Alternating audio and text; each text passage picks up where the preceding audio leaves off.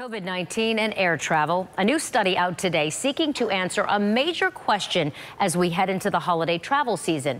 Just how risky is it? ABC's Gio Benitez has the details. With a mannequin on board, we're getting a look at how particles may move through an airplane.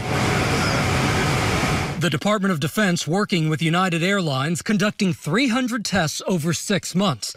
The mannequin reproducing breathing and coughing with and without a mask. When the dummy wore a mask, the results were encouraging, though they haven't been peer-reviewed. The risk of transmission is virtually non-existent? Virtually non-existent. And again, this is a U.S. military study.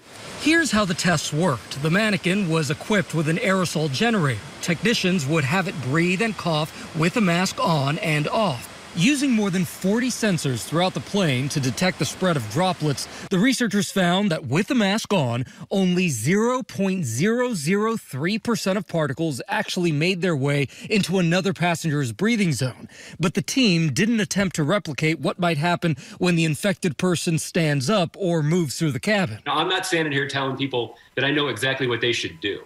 But what I am telling people is if you are inclined to travel or thinking about air travel, there is a reason today, based on this independent study, that you can feel confident that you can travel safely on an aircraft. The study also reflected similar earlier studies that found a plane's unique airflow helps minimize risk. On a plane, air flows down from above each seat, not front to back. This helps limit person-to-person airflow. A HEPA filter eliminating 99.99% of airborne particles, including viruses, every 2 to 3 minutes. Just last week, the International Air Transport Association released new research saying the risk of contracting the virus on a plane appears to be in the same category as being struck by lightning.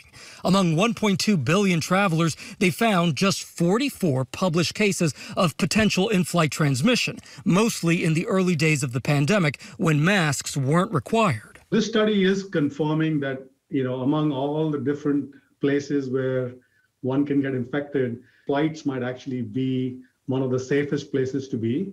But remember, flying involves more than a plane. As more people start traveling for the holidays, airports will also get busier. So experts remind us it's critical to wear that mask as you walk into the airport, go through security, board that airplane, sit through the flight, and land at your destination. Now, there are some caveats. They only use one type of mask, a surgical one, and they simulated just one sick passenger on a completely full plane. But clearly, this was an extensive study, and it gives us a real clue. Gio Benitez, ABC News, New York.